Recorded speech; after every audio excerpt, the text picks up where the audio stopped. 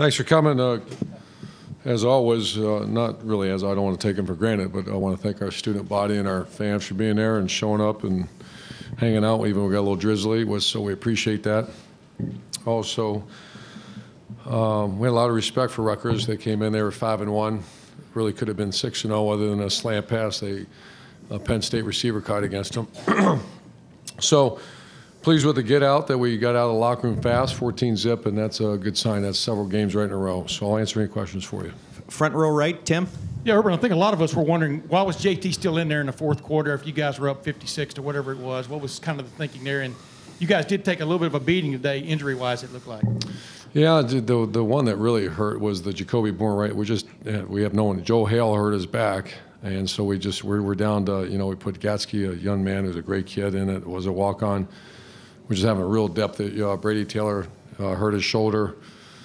Marcellus wasn't allowed to play today, and so we're just right now we got a little depth issue. JT Barrett, that's a conversation I had with Tom, and I can't remember the conversation other than once again he's still a freshman trying to get as many game reps as he can.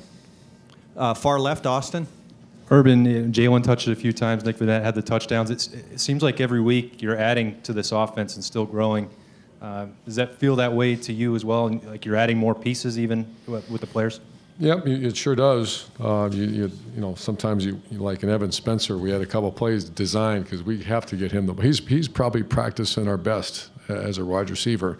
But the one thing about our style of offense, and really everyone's style of offense nowadays, in the spread sets, you don't say throw the ball to him because if they take him away, something else is open. That's where JT is so good at whatever the defense gives you, giving the ball. So we have a lot of pieces right now that deserve maybe a few more, but you can't really control that in the way we do our business. Front row middle, Todd. Urban, you came into this week saying you wanted to improve on the red zone offense. Your 6 trips there, 5 touchdowns, another game where you've had over 500 yards of offense, more than 50 points. Is there anything that you feel like you guys can't do offensively I'd still grade us down offensively. When your quarterback has to scramble on a 4th down in the red zone, that's a good play by an individual. So we had we were trying to get Evan isolated on the Mike linebacker, and we did, and we didn't score. So we got a little chat about that on tomorrow and get better at that. So I still consider our red zone offense not as good as it should be. So that gives us something to really work on tomorrow. Far left, Doug. Urban, you guys have scored more than 50 points in 4 straight games. Now, you've coached a lot of good teams, but what do you need to do when you're playing like this now to make sure you keep playing at a high level in the second half of the season? How do you keep a team rolling? Well, I don't feel for 1 minute because I'm grinding the coaches pretty hard and on the headsets, and when we don't, the good thing is I just don't feel like there's a complacent attitude. Complacency is awful in this business and with the players, and I don't, because when you watch a film, we could actually play a lot better in certain situations. Our defense, you credit that, you can take the first half, and that's a credit to our defense now.